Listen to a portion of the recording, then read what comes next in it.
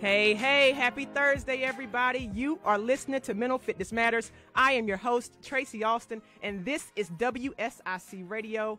What a roller coaster of a few weeks it has been for our nation. As everybody is obviously aware, we are facing a serious time in our country right now with the coronavirus pandemic. There's so much anxiety, stress, worry, fear, not only fear concerning whether or not you or a loved one will get the virus, but there's a lot of stress around finances.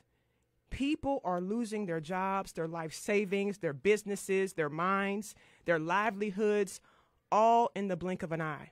So this is real life right now. This is the reality as we know it. So I think it's really important for us to begin to have these conversations and talk about the impacts that this current crisis is having on people's mental health and financial health, and ways that we can begin to shift our mindset in general about money, but also about ways to thrive during this time. This is not a time to go on defense. This really is a time for us to dig our heels in, go on offense, and thrive during the crisis. So on today's show, I have one of the most amazing, wise, genuine people beside me right now. I cannot wait to introduce him. I'm going to introduce him momentarily, but he's a financial expert. And we're going to talk about money and mindset. And what better way to start having this conversation than right now? But before I introduce my guest, I need my viewers out here to know that even though we are in a time that there's so many uncertainties, we still have the ability to choose our focus. We still have the ability to choose our focus. And once you realize that you have control over your thinking, things in your life will change very, very quickly, okay? It's okay to feel sad. It's okay to feel angry. It's okay to feel confused. It's okay to feel stressed and overwhelmed. But there's things that we can begin to do today that we're going to talk about to help people get back on track, because all those feelings are completely normal and they're expected, especially during a time of crisis. So today, my guest and I are going to help you shift your mindset and provide you with some practical strategies on how to stay mentally healthy during this time, as well as feeling more secure financially. All right, so I'm going to get into it. Let me go ahead and introduce today's guest. I have with me, he brings so much value. He brings so much wisdom. I have Mr. Joe Del Monte. Welcome to the show, Joe. How you doing, buddy? I'm doing great. Thanks for having me, Tracy. I really appreciate the opportunity. Absolutely. I'm so glad to have you. Joe is a personal financial consultant, and he's the founder of Parkside Wealth in Mooresville. And he truly is a person that provides education, he provides value, he provides coaching and consulting to his clients, to the community, about how to change our mindset about money and thrive from a mental and financial perspective. So, Joe, welcome to the show. Please tell our community a little bit about yourself and Parkside Wealth. Yeah. This is I live in Mooresville, as Tracy mentioned, the Lake Norman area. This is my second tour of duty, I would say, in the Lake Norman area. Previous 2 years, my wife and I and my son at the time, we lived in Colorado Springs for a couple of years. That was cool. And then before that, we lived in Huntersville and Cornelius for 6 years. So we're back. We have roots here. We bought a home here. And we feel really blessed to be back here. It's a place that we always love. We're both from, my wife's name is Christy. We've been married 10 years. We're both from Buffalo, New York originally. So I know there's a number of us Yankees, as you would call them, down here. Sorry for that. We have a son, Isaiah, who's 6. We have a daughter, Grace, who's 9 months. Our faith is number one in our life. Next is our marriage. Next is our kids. And then after that comes everything else. So, awesome. And we really try to model that out in our life. Parkside Wealth, to kind of give you a quick overview, I've been in and around the financial services industry for a couple decades now. I say that, and I don't even realize that I'm that old, but I am. So it really kind of started out of just my experience in the industry. I had sort of not a linear path like a lot of financial professionals have. A lot of people start in the industry as maybe a financial advisor, and they pass their securities exams, and they start as an advisor when they're 20, and when they're 40, they've been an advisor for 20 years. I actually worked for a lot of different investment institutions in a lot of different roles. I was client-facing, I was business development, I was consulting, I was on investment committees, day trading, all types of things. I mean, you name it. Getting it done. I guess so, yeah. It's funny because I always wanted to do something else. I'll be honest. That's probably not the best way to promote myself, but I did. I always wanted to do something else, but I feel like this was the path God had me on to really learn how to help people. Parkside Wealth was really formed out of my, I would say, frustration with the industry in general. It's always been an industry, and it's sort of evolving slowly, but it's been an industry that has largely been skewed towards the provider, not the purchaser or customer or consumer, if you will. And everything from Wall Street to the mainstream media is designed to sort of keep consumers a little bit uneducated, a little bit unsure-footed. And I just got frustrated with that. And now there's a lot of good people in the industry doing great things. But there's a lot of people that just don't know where to turn. Right. And one of the biggest drivers for this was I just saw there's a lot of people that weren't getting the right service. They weren't getting put first. If they didn't have enough money, they weren't treated as a valuable client. And then on the other side of this, there's also the age of Google. We're in the information age. Everything is available. And when that first started coming to light, that was a real valuable thing for people. Like, I can find an answer to anything I need right now. Well, now the opposite is true. I can find every answer for everything I ever thought I might need or not need right now, and now I'm super confused. Right. And so people are lacking that human experience. They're lacking a person to go to really help them, navigate through the noise. And so that's kind of take all of that packaging. That's kind of where I find myself today is really trying to help people where they're at. And I think that you bring up a good point, because really how I met you, and really one of the main reasons I was like, you would be so valuable for the Mental Fitness Matters community and our clients and the people that are tuning in every single week, because of the educational piece that you provide. You walked into our office a couple months ago, not to sell anything, just to provide knowledge, just to provide education. And I thought that was so powerful. And I think right now during this time, it's just timeless. It's perfect that we have met, but also that you're here on today, because people are afraid. The reality of where we are right now and the crisis and the impact of what we've seen over the last couple of weeks, people are scared, and their financial components to this, whether they've lost their job, they've lost their business, they're not sure how they're going to provide for their family. And so I think it's perfect timing that you're here to be able to provide some support from a financial perspective. What can people do with that, as we kind of talk about this together? Overwhelming stress and anxiety, the uncertainty of next paychecks, right? Yeah. I'm pretty sure you're probably seeing clients come into your office or meeting with people on a daily basis now talking about finances, right? Where are we now? Yeah, today, it's a weird time. The first thing I would say to people is just be okay with what you have going on. Yeah. I think a lot of times we find ourselves in situations not like this. This is pretty unique, but in other situations, 2008 was a recession, 2001. I mean, this is cyclical. It happens. People lose their jobs, companies turn over, stuff like that happens.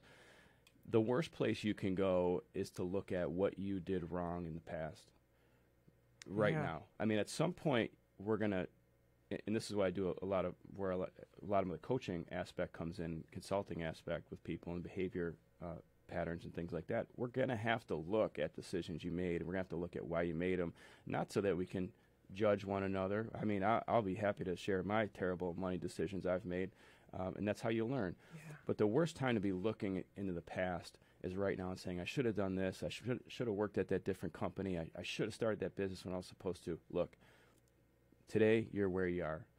We don't know. I mean, we have an idea what the stimulus package looks like. Are people going to get some checks? Yes. Is that going to solve all your problems? No. Are you going to have to pay that back someday and higher taxes? Probably. I mean, who knows, right? I think, number one, don't dwell on past mistakes. Start where you are. Number two, and this goes into a conversation I had with a really good friend yesterday, successful guy. He's got a great business, great family, wonderful kids, really busy. Busy life. But busy because they want to be. They do a lot of things they want to do. But he said something on the phone to me yesterday. He said, this has really been a great time for me and my family to kind of come closer together. He's like, my kids are playing in the yard together. We're spending more time together. My wife is homeschooling my kids, just being that super mom that, she can be. And I think people are realizing there's silver lining in this. Absolutely. So, it's not money advice. It's really sort of like life advice. Take the opportunity to find the simple pleasures in life. Have a 2-hour dinner with your family. I love that. Like, take a walk. Yeah, and what you're talking about and how I'm hearing you say this is choosing our focus, right? There's so many things that are going on outside of our control that we may not have answers to today, but there's some things going on that are in front of you right now that you could begin to focus your time around and looking at the perspective in a different way. There may be some things that you're worried about and stressed about it, but if we focus and dwell there, those things only grow, right? Absolutely. And so what you want to do is, number one, kind of choose your focus. Sure. If you're constantly consuming the news 24/7, this may be the perfect time to, like you said, schedule dinner with your family. Yeah. Schedule time to interact with people or pick up the phone and call somebody that you haven't had time to call because you've been so busy. So switching that focus a little bit and choosing what's important. Acknowledging what is important right now. I think this has really given everybody another perspective of how to slow down just a little bit. Yeah, and really look at what matters. And that kind of goes into some of the things that I teach on money. Money is just a conduit towards something else. And, one of the biggest things I talk about with people is the why. There's a lot of drive to get more in this country, in our society, but very few people have really addressed why they do it, or why they feel the need to do it, or why they feel the need to make certain money decisions. Right. And I think now people are finding themselves in a situation where their money's getting cut down, and they're looking at the car in the driveway, and they're like, gosh, I should have gotten that car that was half as expensive. I really don't care about this car right now. And they're looking at a lot of things in their life that they made those decisions, but they made those decisions because they didn't have a why behind it. And so I think it's an opportunity to sort of reflect. It's an opportunity to say, okay, how do I change my lifestyle going forward? What are the things that really give me peace and joy? What are the things that give me true value? And let me make a roadmap or a plan to make better decisions with my money over time. It's small, good decisions, good decisions on small matters make the sum of really good life decisions. And so there's an opportunity to have those discussions now. I love that, Joe. And what we're going to do is we're going to take a break, and we're going to come right back, and we're going to continue this conversation about your joy and your money. Why now is the perfect time to shift your mindset about money. I'm here with the amazing Joe Del Monte of Parkside Wealth. You guys are listening to Mental Fitness Matters. I'm your host, Tracy Alston. We're going to take a break, and we will be right back.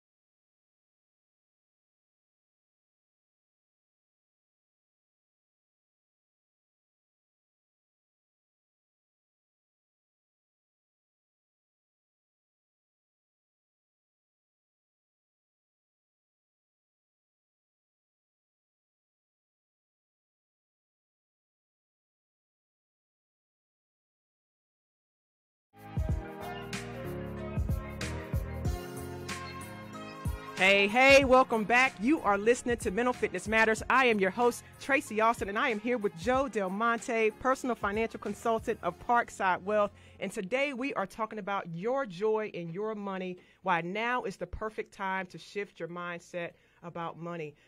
Guys, when we left off, we were just talking about some of the stressors and the anxieties that are out here right now. And the reality is there is about 7 million people in the United States that are affected by generalized anxiety disorder and 6 million people with panic disorder. And we really are expecting that number to rise. And so Joe is here today. We want to begin to have these conversations to help people thrive during this time, really decrease some of the worry and the fears, and help people really feel like that they are in the driver's seat. So Joe, let's kind of finish our conversation that you were having before. I think from a perspective standpoint, people really need to get focused on their why right now, right? Instead of looking at the bigger picture around money, because there may be some things outside of your control, but there are probably some things that you can start to do right now inside of your home to kind of manage and get control over your money. There may be things right now in your house that you could sell. So we might be looking for a bailout from the government, but we don't know when that's coming. So we have to really get focused in going on the offense. What do I have right in front of me right now that's inside of my home that I can go to and turn to and say, you know what, I really don't need this. Do I need this subscription this month? Is there something that I can remove from my list of things that I have right now that may give me a little bit more wiggle room to breathe? Yeah, absolutely. One of the things that I'm working with a couple right now, and one of the things that I'm having them do is create a list. Ironically, this was before all this started, and categorize all their expenses into 4 categories. You know, category 1 would be, you call it absolutely necessary. Category 2 would be not necessary but love it, right? That might be if I love exercise, I love the gym. I guess it's not necessary. I could work out at home, but man, this really feeds me. Okay. Category 3 would be not necessary and like it. It's kind of okay. Like I have a Netflix subscription. It's $13 a month or whatever. It's definitely not necessary. I like it once a week to watch something. And then the 4th category is not necessary and don't like it. And the funny thing is people have a lot in the 4th category of not necessary and don't really like it. So, you know, it's time to really take inventory of where we spend money and what is the value that we're getting back intrinsically from the things that we're spending the money on. That's a good point. And I think as you just described that, it really helps people focus in on what can I control right now? Yeah. And it really gives them a visual of where is my spending going? Because a lot of times if you have it coming in and you're expecting it to come in week by week, you may not look at that report every single week, right? And so you know it's coming. So your suggestion right there, I love it, because I think this is a great way for people to see where is my money? Where is it going? What do I really need, right? Is it because I like it or do I need it? So I think that's a really good thing. And I think creativity. We really have a innovative and creative nation. I've seen so many videos and posts and Instagram type things that people are getting very creative on how they're going to make money, but also how they can sell. People have ideas. And I think this is the best time right now. Continue to create. Get creative about how you can make a few extra bucks from the comfort of your own home. Technology is amazing, right? Absolutely. And you touched on something there, Tracy. We tend to look at periods of recession or depression as, hey, like the world's coming to an end. We're all going to lose it. Statistically and historically, I think more millionaires are made during these periods of time than anything. This is essentially what we have is a transfer of money. Yep. It's being transferred somewhere, right? It doesn't just disappear out of thin air like people believe. You know, think about the stock market going down right now. In order for the stock market to go down, people have to sell shares, right? There has to be so much supply that it pushes the price down. Those shares are owned by somebody that's cashing in on them right now, or they're short selling, and that's another topic for another day, I guess. But there's buyers and sellers. There's trading going on. There's things happening in the markets. And so it is a time to get creative. It is a time to think through, take inventory of your life, where you spend money, why you spend it, what you want your life to look like, and start to really think about what are the creative ways we can go out and earn a living. And why are we doing it, by the way? Yeah. And are we trying to meet some standard of living that we feel like we have to meet because society told us? Where are we ultimately comfortable? And that goes back to the why. If you really know why you're doing something, you're going to have a clearer path towards getting there. Absolutely. Than just if money is the goal. There's a lot of it in this country. You can get it. But if I've seen a lot of people have the goal of money, have that mindset of getting after it, and they get it, and they're still not happy. Right. There's a problem there. I'd be curious to see, Tracy, those statistics that you threw out of all of those people, what percentage of people could tie some of those anxiety and depressional issues towards finances in some way. I would probably bet that it's a probably a high majority of people. There's a financial burden somewhere in that family. Absolutely. And that financial burden is creating a lot of stress, and we want to begin to assess, is it unnecessary stress? And if so, what are those ways that we can really kind of lift some of the weight? And one more tip I want to say before Joe, I want to make sure you introduce in terms of how people can connect with you, is really, I want to encourage you guys, if you're out there and you're feeling this overwhelming amount of stress during the time that we're doing now, also take some time to help others. A lot of times if we step outside of ourselves just for a moment and encourage somebody else or ask, how can I help somebody else? There's a lot of people looking for volunteers. There's a lot of people just looking for maybe resources online, picking up the phone, calling in, checking in on people. Get yourself busy doing other things. Once you take your mind off self, you're going to feel your anxiety rise a little bit in the sense of not being as stressed. Because you're helping somebody else. So make sure, guys, that you're not only creating and getting creative with how you look forward next to spending your money, ways that you can begin to save money or sell some of the things that you currently have in your own home, but also getting strategic around where is my money going. I love the idea you just gave about creating that list. Can you say that one more time? Go through the list? Go through that list. It's real simple. It's divide all your expenses, everything from your rent and mortgage down to ordering pizza once a week. Take everything you spend $1 on and divide it into 4 categories. Category 1 is called absolutely necessary. You have to keep those. Category 2 is called not necessary but love it. Yep. Right? You're going to want to keep those. Category 3 is called not necessary but like it.